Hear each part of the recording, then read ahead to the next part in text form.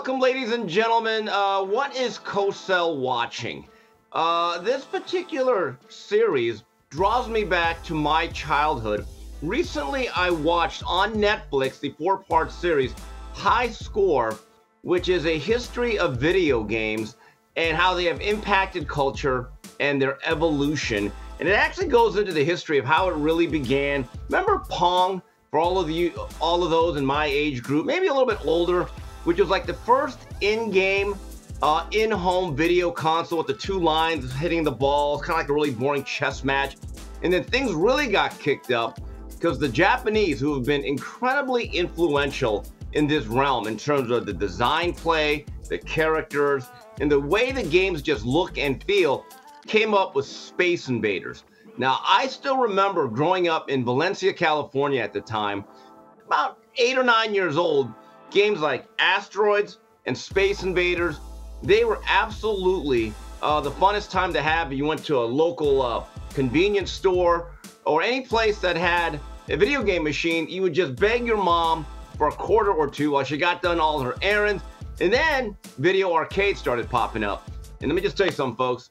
If you had a $5 bill and you put that bill into a change machine, it felt like you were Scrooge McDuck swimming around in a bunch of money.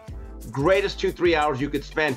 And so then it actually talks about how the video game console, when it went in home, now obviously the two games that I remember, the companies were Atari 2600 and then really in television. They were the two big brands. I was stuck with the company called Magnavox. They had an Odyssey system.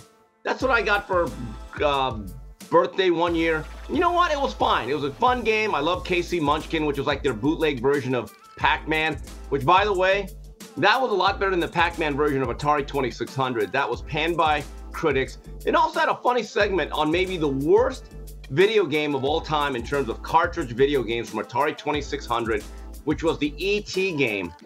That game was so bad, I don't think that little E.T. wanted to phone home. There's actually been documentaries about how bad that game is and rumors of where thousands of cartridges are just like buried underneath maybe the bottom of the Meadowlands. And so it's really interesting. I take a look at when this thing really exploded, when it became mainstream. It was actually at a time when the arcade game started to lose importance.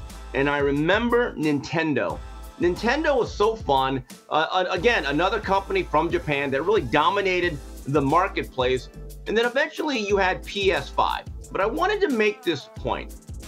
The games that I enjoyed, whether it was at the arcade with the big game consoles or something you could plug in at home.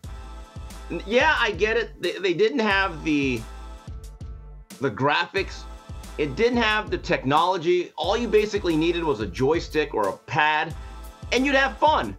I don't think that we really cared too much about the actual realistic quality of certain games, whether it was Pitfall or Donkey Kong or Pole Position. At the end of the day, it's a fantasy world, and I almost think that today's games are too realistic and almost too complicated to play. It's almost like trying to fly a fighter jet. And I'm like, you know what? I just want to go out there and blow up a few things, just have some fun. One of my personal favorite games, because it was so fun and I was actually decent at it, was a game called Rampage. Remember Rampage? You were like either King Kong or Godzilla, and you'd basically blow up and destroy buildings while they tried to get you. I thought that was a really fun game. I look at games today, and I just wonder what type of effect they're having on society, because now kids are basically staying home 12, 14, 16 hours and having these marathon sessions where they get lost in this world that really almost starts to blur the line, for them at least, in terms of reality and fantasy. And so I always thought that was interesting. And then one of the parts actually deals with the iconic brand of Madden football. To a lot of younger kids, John Madden is a video game. To guys like me, he's a great football coach who became the master pitch man. But you look at the evolution of Madden football from what it was to what it is now and the grip that it has on society, it's actually really, really interesting. But again, I wonder, were the earlier versions of Madden, once they got that ball rolling, were they actually better? We watch so much football. Do we really need video games that actually look like the real thing to that degree? But anyway, video games have been a part of my life growing up as a child of the 80s. They were something that were very ubiquitous, and to see the evolution to a point now where the gamers themselves are now considered athletes. Again, you can argue whether they're athletes or not, but here's a fact. They now give away college scholarships. They have tournaments which are highly successful, and guys are making a lot of money. You know what? Maybe they are athletes. So that's what I was watching. And so as I wind this up here, I want to talk about the 3 games that I love the best. And I know a lot of people are going to disagree. And again, I was not a very good video game player. Basically, if you got my 25 cents, for the most part, that lasted about 5 minutes at most. So here are the 3 games that really stood out that I'd be like, you know what? If I have $1 and about an hour to waste, I'd put it in that slot. Number 1, Miss Pac-Man. One of the great sequels ever, because it was basically a fancier version of the regular Pac-Man.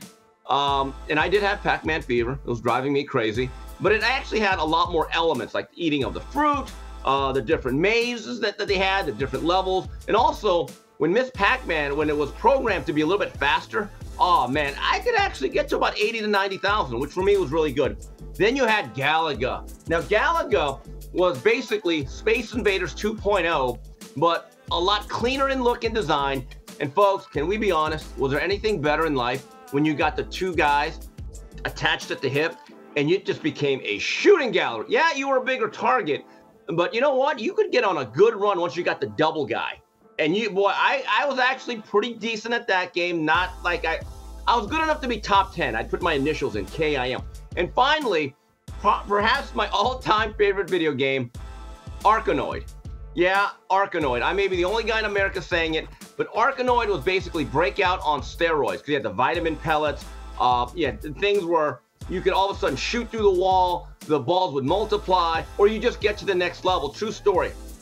This is the only game I've ever been elite at. I almost finished the game at Disneyland, but I didn't know how to finish the game. And people started forming a crowd around me, watching me, because I was there for a good couple of hours. Yeah, there's all that. So basically, I was in there for a line at Space Mountain, and then I blew it at the end. So basically, the 3 games that I mentioned, why are they my 3 favorite games? Folks, because they're the only games I really could play worth a doggone. Anyway, that's it for this edition of What Cosell is Watching. If you enjoyed that video, be sure to hit the like button and subscribe so you never miss a moment of Fearless.